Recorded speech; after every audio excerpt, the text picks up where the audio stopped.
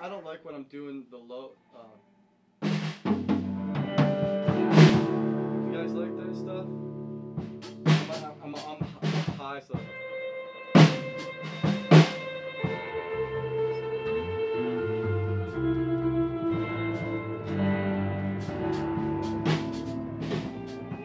Okay.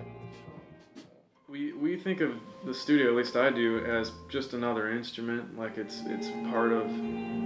It's like a piano to John or a drum set to Phil.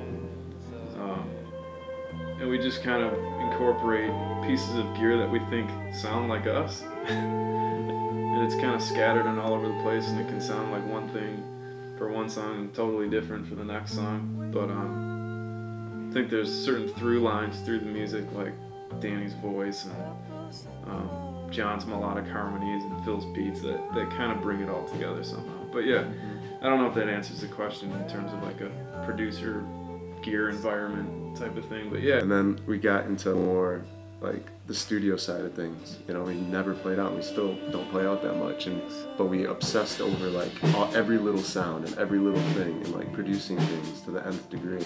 And now on the newer stuff, I guess that as far as like an overarching goal is to try to strip the music down further and further and further until it's, you know, just us playing again.